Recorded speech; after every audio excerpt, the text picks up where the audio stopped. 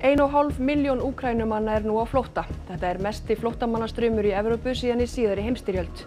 Allt að 2000 Úkraínumenn gætu komið hingað til lands. Fjöldi Rússa hefur flúið heimalandið síðustu daga, meðal annars yfir til Finnlands.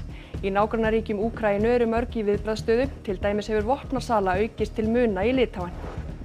Þjónustufulltrúi hjólbarðarverkstæðis segir óvenju mikið að hafi verið bíltjón vegna hola á vegum undanfarið. Neytendur eru ómeðvitaðir bótarétt sinn enda ferlið afar óljóst. Við erum með mjög góðar hugmyndir og skoðanir, stundum betri en fullorðna fólkið, segja ungmenni sem sóttu landsþing Samfés helgina. Húsfyllir var á hitafundi fyrirhugað fiskeldi í Seyðisfirði á dögunum. Eldismenn lofa vel launuðum störfum en áhyggjur eru uppi áhrif eldisins á ferðaþjónustu.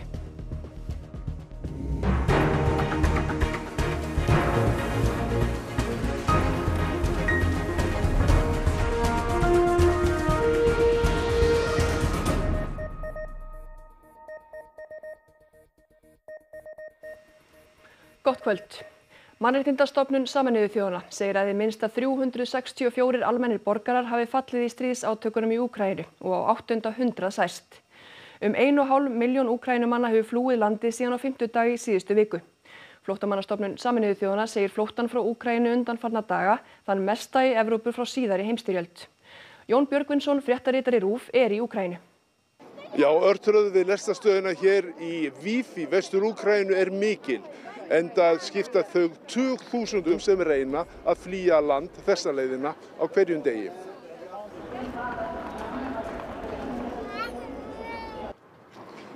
Umferð borgina orðin erfið vegna vegtálma og götuvirkja og víða má sjá menn keppast við að smíða fleiri. Hér útgöngubann nætur og íbúarnir eru greinilega að búa sig undir hið versta. Því við vopnaverslanir mikil þröng og þær eru menn ekkert að fela hvað þeir hyggjast gera við vopnin sem þeir voru að kaupa. It's our country. I can't step back, you know. Never. They will die for sure. Everyone. Every fucking Russian will die here. We will burn them. All of them. Thank you. Skólar eru lokaðir og sama má segja flesta aðra þjónustu en þótt loftvarnarflautur glymji hér af og til og íbúarnir leiti í skjól hefur til þessa aðeins ein sprengja fallið á þessa mikilvægu borg og flóttaleið hér í vestur Úkraínu. Velkomin Jón Ólafsson. Við fengum smá innsýn inn í ástandið í Úkraínu sem fer síst batnandi. Pútín nær því að ná markmiðum sínum? Já, það fer auðvitað dálítið eftir því hver markmið hans eru. Þau eru breytileg, hafa breyst. Ég held að það sem við eigum eftir að sjá núna kannski minni hreyfing heldur en hefur verið. Rússneski herinn á eftir að umkringja Kíev, það blasir við. Það búið að umkringja Mariupol í suðri og fleiri borgir verða væntanlega meðhöndlaðar með sama hætti. Síðan munum við sjá hvernig rússneski herinn þrengir að Úkraínu, þannig ég held að gangurinn í stríðinu eigi eftir að vera hægari en við sjáum ekki hver markmiðin eru fyrir en þetta stoppar. Já, eins og þú nefnir þá hefur Pútín verið kannski margsaga bæði ástæður innrásarinnar. Svo hefur hann bæði sagt að Rússar muni standa af sér þessar efnahagsþvinganir. Hann hefur sagði síðan í gær að þær jafngiltu stríðsyfirlýsingum. Þetta eitthvað herkenskubragð hjá honum eða eitthvað hægt að lesa nánar í það hvað hann margsaga? Ég held að yfirlýsingar Pútíns séu tilfinningalegs eðlis frekar en strategískar og hann að leita að tækifærunum, hann að prófa sig áfram með yfirlýsingar, hann að sjá hvernig það virka og það eins með þær eins og það sem hann segir stríðið sjálft, það að segja að við getum ekkert ráðið beinlínis í það. Svo það ekki bara Úkraínumenn sem eru á flótta, heldur Rússar flýja líka heimalandið. Þá eru ýmis lönd í nágrenni Úkraínu í viðbragðsstöðu. Við skulum sjá smá umfjöllun það áður en við höldum áfram. Ir šiaip dairiausi ginklom, bet taip nelabai skubėjau. Bet šiuo metu tai galvoju reikia čia greičiau susitvarkyti ir turėti, jeigu ką. Þessi íbúi Vilnius, höfuðborgar Litáen, ekki sá eini sem hefur nýtt undanfarna daga til að vígbúast. Lyginant su laikotarpiu iki karo pradžios šovinių prekyba skirtingose parduotuvėse padidėjo, kaip minėjau, iki 5 kartų.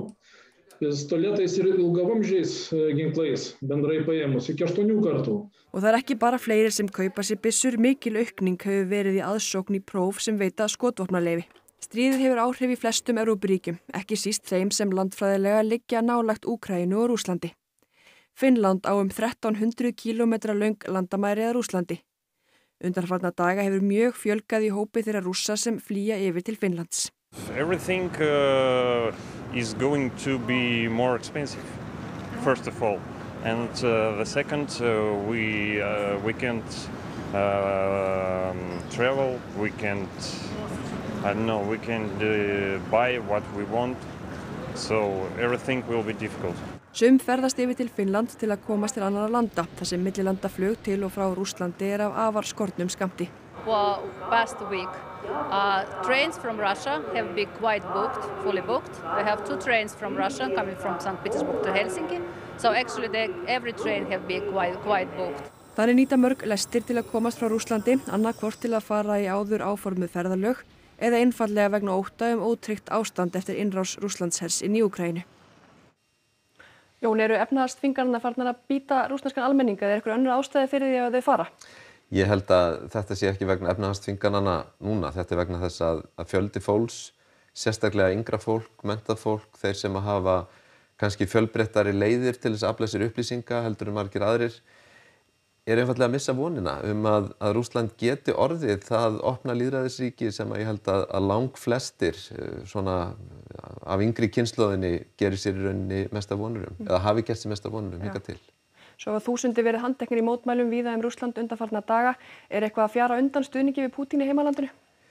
Ég held að það segja okkur kannski ekki svo mikið því miður. Það síðasta talan sem ég sá var að það væri eitthvað nálægt hátt á 15.000 sem hefði verið handtekin og það er auðvitað ótrúlega, það er magnað að svona margir skuli gera þetta vegna þess að allir vita að það að fara út á götu og láta í ljós andstöðu við stríðið getur haft hrikalegar afleiðingar fyrir mann, jafnvel kostar mann margra ára fangelsisdóm. Kæra þakki fyrir komuna, Jón Ólafsson. Alltaf 2000 úkraínskir flóttamenn gætu komið hingað til lands og sótt alþjóðlega vernd. Húsnæði af skornum skammti og leitað hefur verið til stéttarfélaga að þau leggi þar lið. Fólk heldur áfram að flýja hörmungarnar í Úkraínu. Flóttamannastofnun Sameinuðu þjóðanna segir að 1,5 milljón manns hafi yfirgefið landið. Í gær komu 129.000 Úkraínumenn til Póllands sem mesti fjöldi á einum degi hingað til. Þið eru búin að vera að funda stíft alla helgina. Hafið einhverju hugmyndu það hversu margir flóttamenn muni koma? Nei, það nú akkurat verkefnið að reyna átt að segja því hversu margir koma og raun og veru ómögulegt að segja hvað það verður og við erum að áætla að þetta gæti orðið svona 1000 til 1500, jafnvel 2000 manns á einhverjum töluvert löngum tíma reyndar. Stefán segir að eitt stærsta verkefni sem flóttamannanefndin glímir við að finna húsnæði fyrir þá sem hingað koma. En það hefur nú gengið bara býsna vel og betur en við áttum von á að finna húsnæði og bæði höfum við fengið hér einkaaðila sem að lána húsnæði og leggja til húsnæði inn í þetta verkefni sem náttúrulega mjög mikilvægt og hjálpar okkur gríðarlega. Miðstjórn ASÍ samþykkti á fundi sínum á miðvikudag að beina þeim tilmælum til aðildarfélaga sinna að leggja til húsnæði fyrir flóttamenn. Þar vitum við náttúrulega þúsundir íbúða sem stéttarfélögin eiga og væri frábært að fá einhvað af þeim þó það væri ekki nema til skamms tíma inn í þetta, það myndi létta á. Stefán Vagn segir að sveitarfélögin á landinu verði að koma að þessu verkefni. Nú eru aðeins 3 sveitarfélög sem eru með virka samninga. Hafið þið svona leitað til fleiri?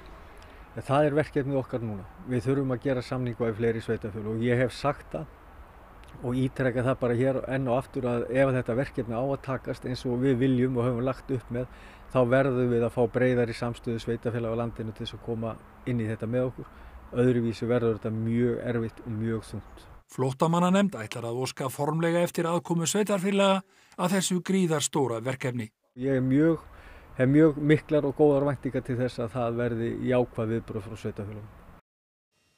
Prestur rússnesku rétttrúnaðarkirkjunnar segir mikilvægt að halda stjórnmálaskoðunum utan veggja kirkjunnar. Fulltrúar kristinna trúfélaga tóku höndum saman í dag og hreinsuðu skemmdarverk af bænahúsi kirkjunnar. Dæmi að rússar sem búa erlendis verði fyrir aðkasti vegna innrásarinnar í Úkraínu og Íslandi hefur þessa einnig orðið vart. Á dögunum voru skemmdarverk unnin á bænahúsi rússnesku rétttrúnaðarkirkjunnar og 2 hakakrossar teiknaðir á það. Fulltrúar samstarfsnefndar kristinna trúfélaga komu saman í dag og hjálpuðust að við hreinsunastarf.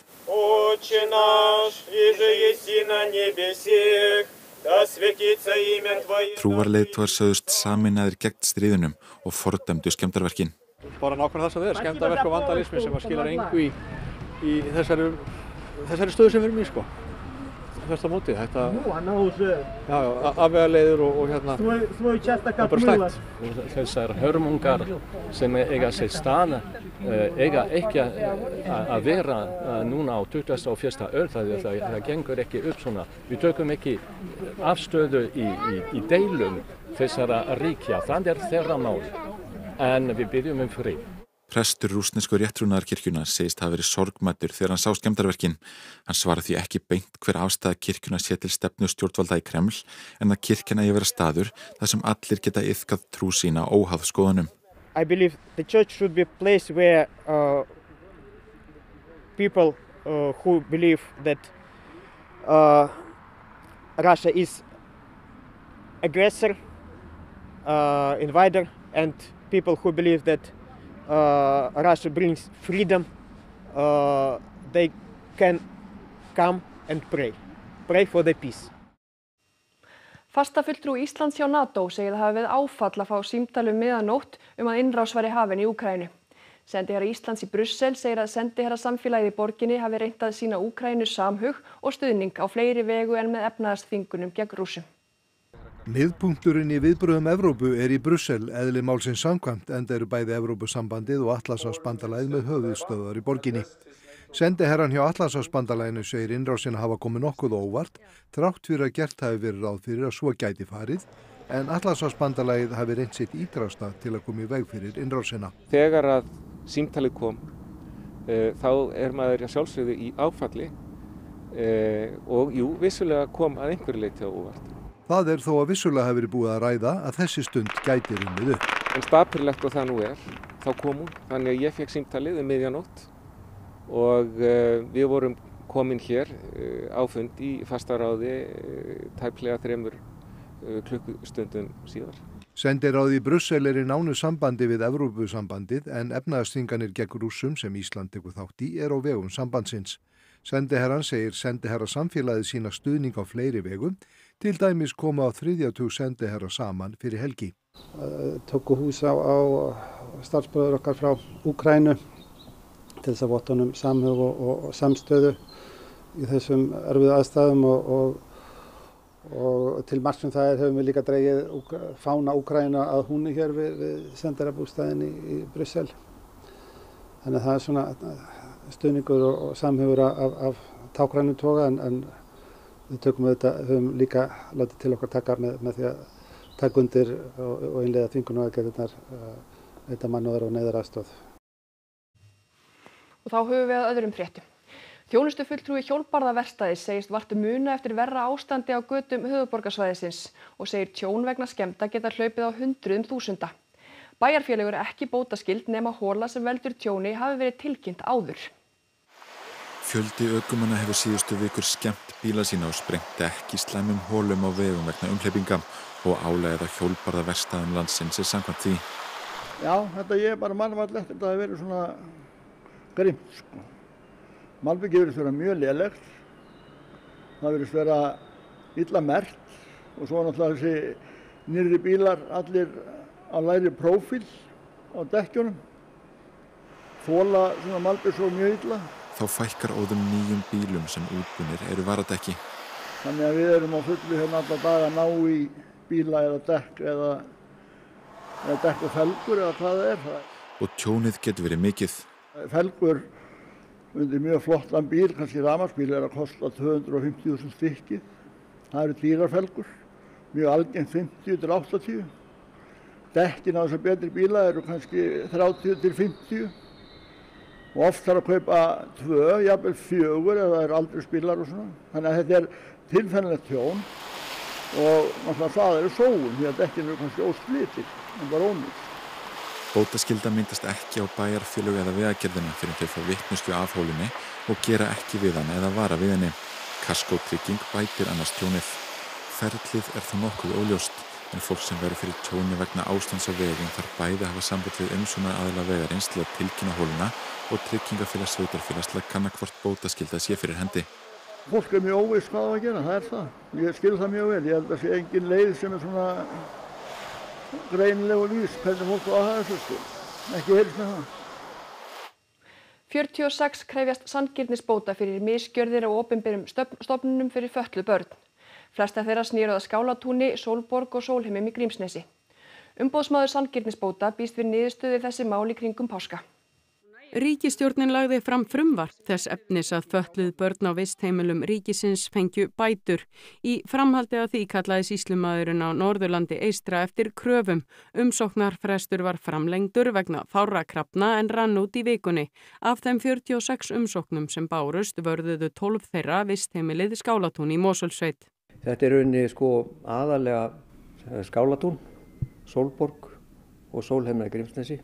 Og síðan allnokkur fjöldi heimila sem í rauninni kannski 1 eða 2 umsóknir og sem við þurfum að skoða bara. Heimili sem kannski eru litlar upplýsingar til mörgum tilvikum. Málin eru margvísleg og gerðust á ólíkum tíma. Mögulega þarf í einhverjum tilvikum að hafa samband við umsækjendur eða umboðsmenn þeirra til að óska eftir frekari gögnum og skýringum. Elstu málin á aftur til 1950 og þau yngstu til 1993. Að ræða einstaklega sem eru mörgum tilvikum mjög fatlaðir, geta kannski ekki mörgum tilvikum rakið sína sögur sjálfir. Þetta svona misjafnar sögurunni. Margar eru mjög líkar því sem varðaði Kópavogshælið, en aðrar eru svona kannski óljósar og varðaði einhverjum það að fólk ólst upp mjög lengi á heimilum og það sem allavega aðstandandi töldu aðbúnaður var ekki nógu góður. Ríkið greiddi fyrst sanngirnisbætur árið 2010 vegna Breiðuvíkumálsins. Alls hafa 1200 fengið slíkar bætur greiddar og nema þær samtals 3,7 milljörðum. Tekist var á áformað 10.000 tonna laxeldi í Seyðisfirði á hitafundi í félagsheimilinu í vikunni. Fiskeldi lofar störfum og uppbyggingu, en heimamenn hafa áhyggjur af sjónmengun og að eldið trufli siglingar skemmtiferðaskipa. Bæjarbúar streymdu á fundin í Herðubreið og heita má að húsfyllir hafi verið. Forsvarsmenn fiskeldis Austfjarða boðuðu til fundarins, en heimamenn hafa gagnrýnt samráðsleysi. Eldisandstæðingar höfðu komið fyrir spjöldum þar sem fiskeldið afþakkað. Eldismenn lofuðu 18 vel launuðum störfum á Seyðisfirði, menntunarmöguleikum, styrkjum og uppbyggingu, kaupum veitinga og gistingar af fyrirtækjum. Seyðfirðingum og fulltrúum Múlaþings svíður að sveitarfélagið hafi ekkert eldið að segja, en það óháð strandsvæðaskipulagi sem í vinslu, því að lögum skipulagið eru svo nýtilkomin. Fulltrúar Vá, félags verndun fjarðar, héldu því fram að vegna helgunarsvæðis sæstrengsins Faræs og siglinga skemmtiferðaskipa væri hreinlega ekki pláss fyrir 2 af 3 eldisstöðvum. Eldismenn sögðu að hönnun eldisramma og akkera myndi taka mið á því. Ég held að það séu bara flest allir orðnir upplýstir það að fiskeldi í opnum sjókvíum bara barn síns tíma og mengun og úrgangur og annað sem kemur frá þessu bara ekki ásættanlegt í nútíma fiskeldi. Seyðisfjörður náttúrulega stór ferðamannabær og við höfum byggt upp orðspor síðastliðin 20 ár sem svona heitasti ferðamannastaðurinn á Austurlandi. Og þetta fer bara mjög illa saman við það orðspor sem við höfum lagt mikla vinnu í að byggja upp. Þið ekki hræddir að vera að spilla útsýni fyrir ferðamönnum á stað þar sem að ferðaþjónusta mjög mikilvæg? Nei, við höfum ekki neinar áhyggjur af því. Í fyrsta lagi það nú þannig að þær staðsetningar sem við verðum hér með í firðinum eru ekki sýnilegar frá þorpinu. Og öðru lagi höfum við ekki fengið neinar kvartanir eða fundið fyrir því að hvorki ferðamenn eða ferðaþjónustuaðilar sé að kvarta yfir í rauninni starfsemi okkar í fjörðunum. Og við höfum rauninni fundið frekar fyrir því að ferðamenn eru áhugasamir starfsemi okkar og dagleg störf heimamanna. Landsmót samfés var haldið helgina. Ungt fólk af öllu landinu hittist til að skemmta sér og öðrum og læra sitt hvað nýtt. Landsmótinu lauk með þingi þar sem málefni ungs fólks voru rædd. Allar hendur núna, 1, 2 og 3. Landsþingið var fyrst haldið árið 2003 í frístundamiðstöðinni Miðbergi í Breiðholti. Nú, 19 árum síðar það haldið á Hvolsvelli og ber yfirskriftina Hvað finnst okkur? Markmið þingsins að ræða málefni ungs fólks og þær aðgerðir sem þarf að fara í strax. Vitið þið öll hvað feminismi er? Umhverfismál, feminismi og geðheilbrigði voru hluti af málefnum þingsins, en hvar stöndum við þegar kemur að geðheilbrigði ungs fólks? Mér finnst umræðan vera svolítið lokuð, finnst að þetta opna þessu umræðuna og það er eitt, ég að sjá geðheilbrigðina í mínum umræðahóp og ég að spyrja svolítið hvernig það væri hægt að opna umræðuna og hvers vegna hún svona lokuð og hvað væri hægt að gera. Þið komið einhverja lausn? Nei, enga eitthvað svoleiðis, bara að tala saman og segja hvað okkur finnst. Hvað verður alla vinnuna á þinginu? Ég held að hún verði send inn til ráðuneytanna og úr því það verður fara að vinna úr punktunum og svona skoða hvað er að gera betur. Ég bý á Akureyri. Ég á ekki þessi tækifæri að fara í skóla í bænum og það er ekki vist. Verðið til í að kjósa núna? Myndið þið kjósa? Finnst þér hlusta nægilega mikið á ungt fólk í dag? Nei, það mætti alveg vera töluvert meira sko. Hvaða breytingar vilt þú sjá í samfélaginu? Kannski bara fyrst og fremst að sé hlusta á raddir okkar ungs fólks. Við erum með mjög góðar hugmyndir og skoðanir og stundum betri en fullorðna fólki sko. Já. Og þá að veðri. Það lægir vestan til í kvöld og kólnar með slyddu eða snjókomu. Áfram rigning suðaustanlands fram á nótt en að mestu þurrt norðaustan til. Á morgun verður suðvestanátt, 8 til 15 metrar á sekundu og él en léttir til landið austanvert. Hiti í kringum frostmark. Sigurður Jónsson veðurfræðingur fer nánar yfir veðurhorfurnar að loknum íþróttum sem Kristjana Arnarsdóttir sér í kvöld. Íslenska kvennalandsliðið í handbolta mætti Tyrklandi í seinni leik liðanna í undankeppni EM 2022 á Ásvöllum í dag. Úrslitin réðust á Íslandsmótinu í borðtennis. Það var mikið bara andlegt sko, bara hausinn sko. Keppni á vetrarólympíumóti fatlara hélt áfram í Beijing í nótt og Íslendingar voru í eldlínunni í Þýskalandi. Þetta og fleira í íþróttum hér á eftir. Og þá skulum við fara yfir það sem var helst í þessum fréttatíma. 1,5 milljón Úkraínumanna nú á flótta. Þetta er mesti flóttamannastraumur í Evrópu síðan í síðari heimsstyrjöld. Allt að 2000 Úkraínumenn gætu komið hingað til lands. Fjöldi Rússa hefur flúið heimalandið síðustu daga, meðal annars yfir til Finnlands. Í nágrannaríkjum Úkraínu eru mörg í viðbragðsstöðu, til dæmis hefur vopnasala aukist til muna í Litáen. Þjónustufulltrúi hjólbarðaverkstæðis segir að óvenju mikið hafi verið bíltjón vegna hola á vegum undanfarið. Neytendur eru ómeðvitaðir bótarétt sinn enda ferlið afar óljóst. Við erum með mjög góðar hugmyndir og skoðanir, stundum betri en fullorðna fólkið, segja ungmenni sem sóttu landsþing Samfés helgina. Húsfyllir var á hitafundi fyrirhugað fiskeldi í Seyðisfirði á dögunum. Eldismenn lofa vel launuðum störfum en áhyggjur eru uppi áhrif eldisins á ferðaþjónustu. Þá verður þessu að ljúka hjá okkur í kvöld. Næstu fréttir verða í útvarpi klukkan 10 í kvöld og nýjustu fréttir má alltaf finna á vefnum ruv.is. Takk fyrir samfylgdina helgina, verið sæl og hafið það gott.